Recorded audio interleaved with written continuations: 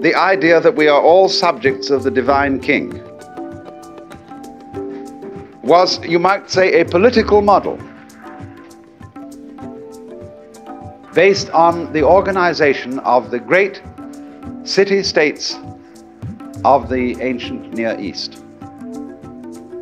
And that image, you see, has absolutely haunted Western man throughout his whole development, because he has felt that he is in this universe on probation, on sufferance. He doesn't quite belong here.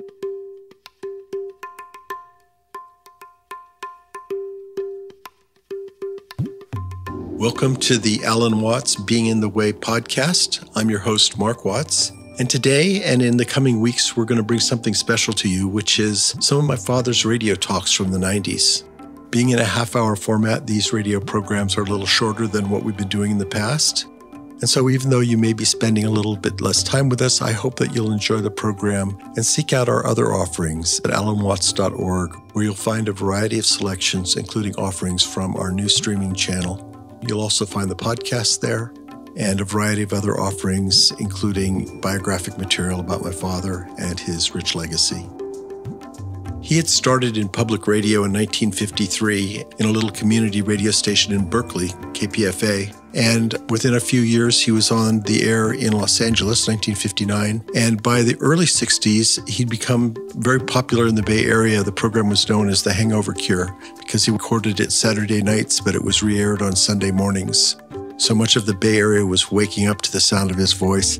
In the early 60s, he began to record himself in the field. And so wherever he went, whether it was a seminar or a public lecture or an East Coast lecture tour, he would take his tape deck along. And at the end of a tour, there might be a half a dozen or a dozen recordings. And these would soon be put on the radio station and then sent down to LA. And soon these live broadcasts had become much more popular. And so they were mailed from LA to Dallas and from Dallas to New York and from New York to Boston and then back to Portland before coming home. By the mid-60s, counterculture kids all over the country were listening to these broadcasts and heading out west to San Francisco.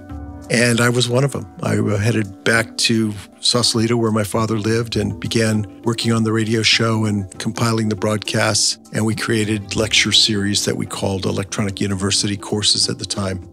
When my father passed on in 1973, working with my father's longtime archivist, Henry Jacobs, and we produced 2,000 LPs and sent these all over the place to expand his reach. There wasn't much interest in philosophy of any kind in the 80s, but in the 90s that came back and the series began to be more popular, and we actually produced a new series called Love of Wisdom. And that was ended up being about 117 different broadcasts that went out. At that time, we were producing on Studer tape decks, and high-quality cassettes were going out to radio stations, which they just loved for their convenience. And we ended up on about 35 stations nationwide, with another 50 stations airing occasionally.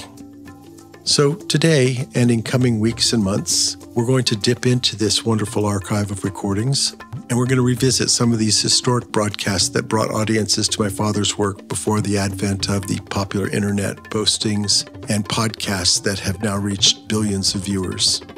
Today, we're going to start with Out of the Trap, Part 1. It's curious, very, very odd, and yet nobody realizes it, that human beings are brought up to feel as if they were strangers in the world. We are given a sense of our own existence that is in flat contradiction to the facts of nature. Although, in its own way, there is something natural about that, because nothing can happen at all that is not in some way connected with an elaborate scheme, not a scheme that, as it were, had a plan in mind, but nevertheless a scheme that is musical in its nature, and even our delusions are part of that. But nevertheless, they are sometimes extraordinarily odd, and we are given by our society, by our tradition and upbringing, by our culture, a very weird sensation of our own existence. And that is the sensation of strangeness, of being somebody who, as we say, comes into this world. Whereas when you are born, you should say that you came out of this world. You don't come into it. Where else is there to come from? In the philosophy that we've inherited, however, and that underlies our common sense, there are some ideas which account for this sensation of strangeness. And I'm going to spend the first session examining the history of that. But what I want to say, to make things clear from the outset, especially to those of you who are strangers to these seminars, is that, strictly speaking, that which you feel most inwardly and intimately to be yourself, is obviously part and parcel of the works. We might say the plays. But what there is, we could say in a slangy way, the witch than which there is no witcher. The Hindus say tatvamasi, which is in Sanskrit saying that thou art. You're it. Only you're playing you aren't. And that's what it was always doing. But basically, never fear. What is absolutely central and fundamental to you is what the Christians might call God or the Godhead, and you're pretending you aren't. And you're pretending very cleverly, so that the illusion is extraordinarily convincing. Or if we put it in terms that do not require these, what we today call mythological concepts of God or Brahman or whatever, we can simply say that every individual is what the total cosmos is doing at a place called here and now, or a place called I. I is a pronoun of position, like this, here, so on. And so that's the way things actually work. And anyone can see it, and it can be proved to the satisfaction of anybody by purely physical evidence. Only we are trained to feel the exact opposite, you see, that we are little creatures sort of looking over our shoulders and wondering where the hell we are and what's going to happen next, and that this isn't our arrangement at all, and that we're caught in a great cosmic trap. O thou who didst with pitfall and with gin beset the road I was to wander in. You know, that kind of idea. Now, what accounts for this? How could we possibly have come to feel this way? Well, there are a lot of reasons, but the two that I want to concentrate on this morning are two mythologies that have influenced everybody's thinking in the Western world. The first we'll call the Jewish Christian mythology, and the second, the Newtonian mythology, or mechanistic mythology. And the latter, of course, has a far more dominant influence on educated people today than the other one. But let's look and see what they really involved in our feelings about the world and about our place in it. First of all, in the Jewish Christian mythology, we are here in a relationship to the ultimate reality, which is comparable to the relationship between a great king and his subjects. This king is modeled on the ideal type of a great Near Eastern king who might have lived, say, around 4,000 or 3,000 BC. You remember, don't you, in reading about the fact that when those kings died, all their families and servants and many of their subjects were buried with them. They were killed outright by being, buried alive in the royal tomb.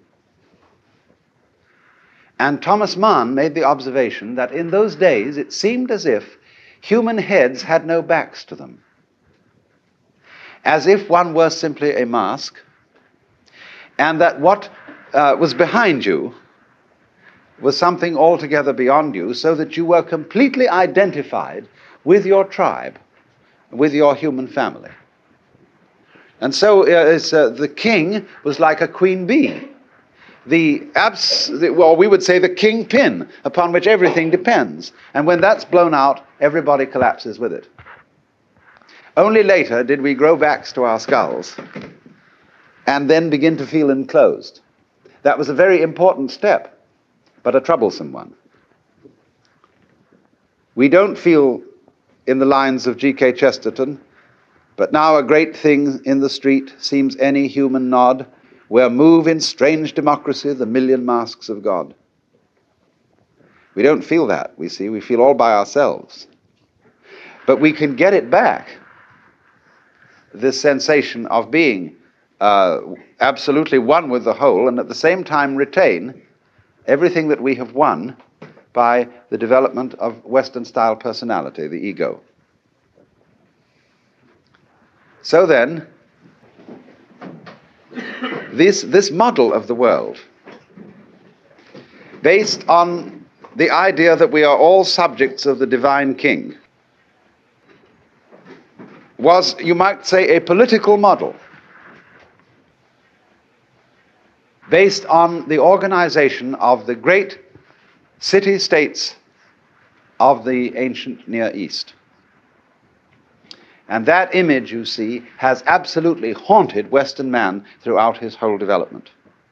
Because he has felt that he is in this universe on probation, on sufferance. He doesn't quite belong here because there's this great big giant spirit who's saying to him, now you watch out. You're just a miserable little worm, and I evoked you here out of nothing.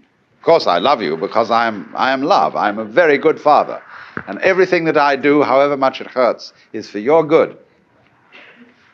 But you watch out, and don't you dare look me in the eye. So everybody does this. See? All those customs where the ruler is faced this way with head down, and so no looking at him directly, is based on this mythology. And of course it's based too on some political facts, because when a big man does attain to eminence, everybody is against him secretly. They hate him for it. So he has to be surrounded with guards and secret police. And people all lie with their faces on the floor so that they're in a position where they can't attack. That's the whole idea.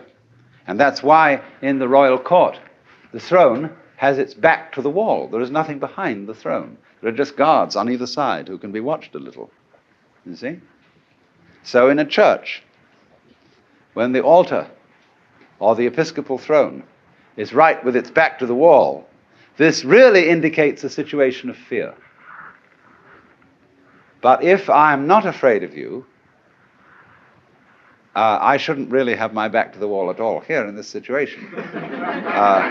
Only rooms are designed. Our whole architecture, following the design of original courthouses, is made that way. After all, one should walk out into the middle of people and have people behind you, if you can trust them. So, this model, I call it a model of the universe, based on the kingly court, did certain very important things for us. It gave us the idea, for example, of universal law. It lies at the roots of many of our best ideas of justice. But it bugged us. It really bugged us, because you felt that you were never, never free from the penetrating glance of an all-seeing eye that watched everything you do. I have a friend who is a humorous Catholic, and in her toilet she has the old-fashioned kind with a tank on the pipe going down to the seat. And right on that pipe there is a little tile with an eye on it. And written underneath in Gothic letters it says, "Thou, God, seest me." So everywhere there is no escape. At the most intimate moments or in the most intimate thoughts, you are under judgment. You are being watched. Big Father is watching you. you see. Now that made the Western world more and more and more uncomfortable. They couldn't stand it. They felt that this was the paradox involved. To believe in that kind of a God, a personal God, has this good thing about it, that it's saying that the ultimate reality, that which underlies everything that happens, is intelligent. And not only intelligent, but beneficent, even if in a rather stern and authoritarian way. But at least it's alive. The universe, in other words, has a heart. But we switched to the opposite mythology because we couldn't stand it. And in the course of the 18th and 19th centuries, evolved the idea that the universe doesn't have a heart at all, that it is essentially stupid, and that we, sensitive, intelligent beings capable of love and all sorts of feelings, are an accident. A really deplorable accident. For what a monstrous system in which the tender, sensitive nervous systems that we are could appear in a world that consists principally of rock and fire. That is an impersonal, vast, gyrating nonsense which has no consideration for us men whatsoever. Now, why did such an idea possess the Western world? Why could it be that in the 19th century, Freud could talk about the basic energies of the psyche as libido and compare them to the blind forces of brute emotions, you know? Think of that language. At the same time, Ernst Haeckel and T.H. Huxley and so on were thinking about the world as the manifestation of energy. Say Henri Bergson with the idea of the élan vital. What was the nature of this energy which manifested everything? Essentially, it was something like electricity. Now, electricity, it does wonderful things for us, but essentially electricity is rather dumb. You switch it on and switch it off. Supposing I could just switch you on and switch you off, you see? Well, just like that. Say, please don't bother me anymore. Psst, and you would vanish. But that's, you see, they thought of the world as being just a surge of like this, you see, but completely stupid. Only after how on earth they ever got intelligence out of this is a miracle, but they did, by explaining that if you gave it enough time, it would eventually become intelligent. Well, that's the most nonsensical idea anybody ever thought of. That if just time, you see, would make things more complicated. Now, I want you to, this is the thing that is difficult today, because that idea of the mechanical universe, that is essentially dead, is a very persuasive one. And most intelligent people today, who are products of the college and that particular system of propaganda and indoctrination, really feel that this is the case. That they are strangers in an alien world. And that when you die, it'll just be like you were a caterpillar that was squashed, and that will be that. That you're, in other words, an interlude of consciousness between eternal darknesses. And that's all there is. It doesn't mean anything. It is just that. And not much of that, anyway. Not much of a that. Now, what is important is to understand that this is a myth. There aren't, just as the other thing about the great cosmic king is also a myth. There is no foundation for it in fact whatsoever. But it's a way, you see, of putting the world down when it had been put up too much. It's a reaction. The world had been put up too much by being made embarrassingly intelligent. You see, there was that all-seeing eye who was saying to you, da, da, da, da, da, da, every minute, you see. Better a dead world than one watching me like that. See? Somebody looks at you, and they look at you and look at you. Either you've got to make love to them or get rid of them. See? You've got to do something about it. It becomes embarrassing otherwise. So, in the same way, we had to transfer to this other idea. Now let's look at certain elements in the 19th century myth, the Newtonian myth, that are very interesting.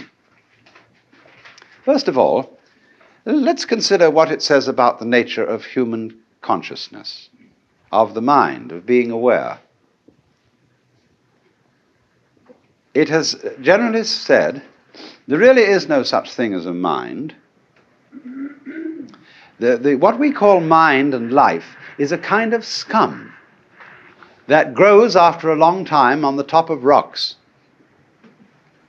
You see, it looks upon the human being as a cell-infested skeleton, just as it looks upon the earth as a life-infested rock.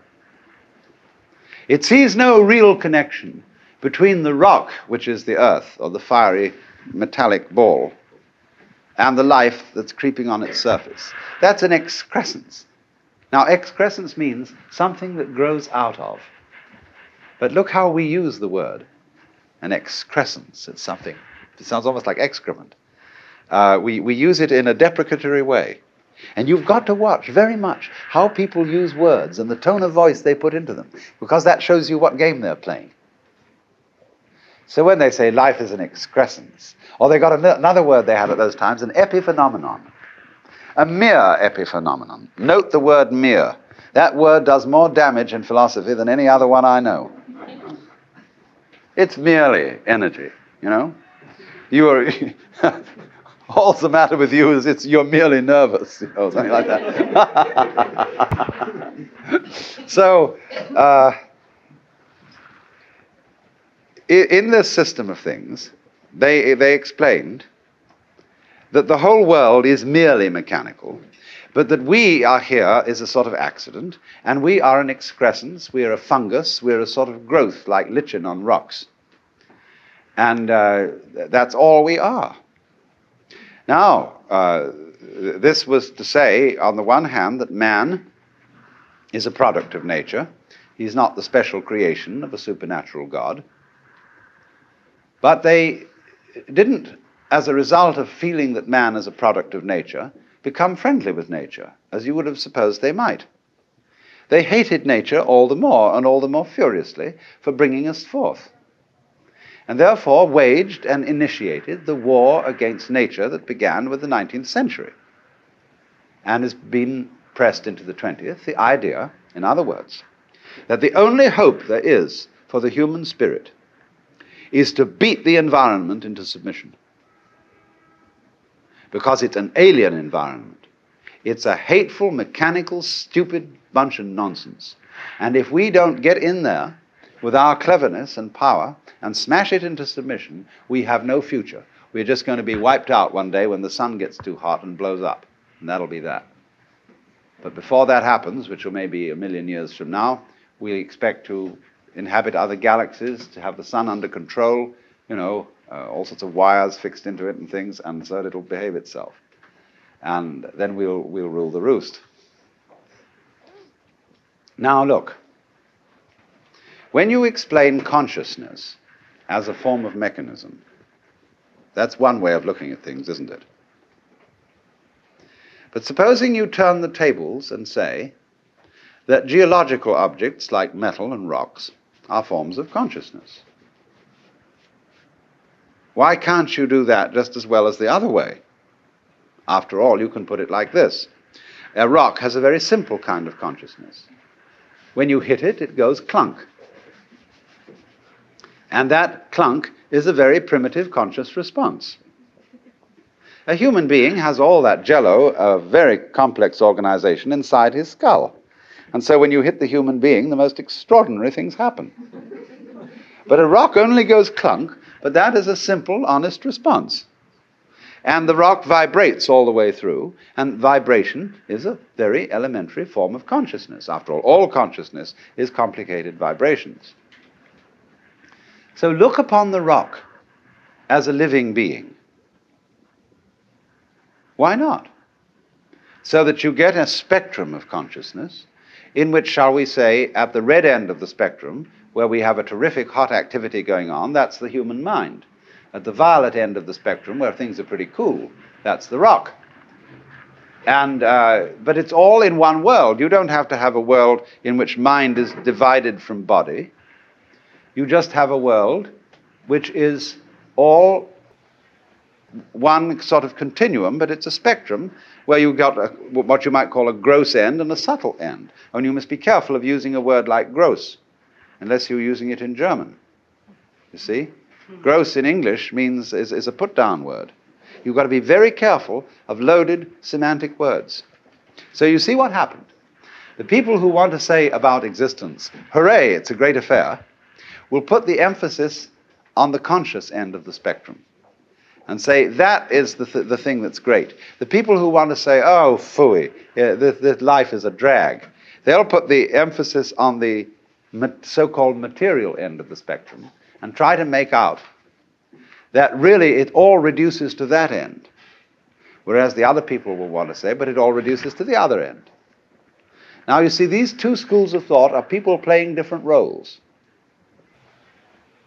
One person is playing the role that he's tough, that he faces facts, and life isn't a pretty business at all. It's a ghastly trap. And what is needed in that is courage. See? Courage or suicide. One or the other. Whereas the person playing the other role is wanting to say, now, come off it. Look here. Is this really a trap? Is it so awful? You know? Supposing it isn't that awful. Supposing it's playing at being awful. And sometimes is awful pretty successfully by way of being a play. But fundamentally, would it be here at all if it wasn't worth being here? I mean, as we say, the game must be worth the candle. Doesn't it astonish you sometimes that there is something rather than nothing at all? I mean, really, that is a flabbergasting thought. It would be so much easier for there not to be anything. I mean, after all, existence is effort. And to make an effort is something, you see. And it'd be much easier not to have had any effort, just nothing, you see. So, game rules are terribly important to think about. When you say, is the game worth the candle? Obviously, yes, otherwise it wouldn't go on. Now, we can invent games that won't work, and people become bored with them. As I've said before, tic-tac-toe really isn't a very good game, because it reduces itself to tossing coins. Who gets to start first? Anyone who starts tic-tac-toe first can win it. So you may as well just reduce it to coin tossing. But in coin tossing, there's no skill. There is randomness, yes, because we don't ever know at any point which face is going to turn up, but we do know that within 500 plays, it'll distribute itself equally between heads and tails, or will tend to do so. But we never know at any moment which one it's going to be. Well, that's not very interesting. Now, you see, when you play cards, you shuffle the deck and you create disorder. And the object of the game is to play certain orders against that disorder. Take solitaire, where you shuffle the deck and you're going to arrange it a row of cards, and then you're going to put them in order, say alternating red and black, running down the value scale in 4 rows until you've got the 4 suits, if it comes out. But that's what you're playing. Now, look at this. If it comes out every time you do it, you'll give the game up. You say, well, that's no longer interesting.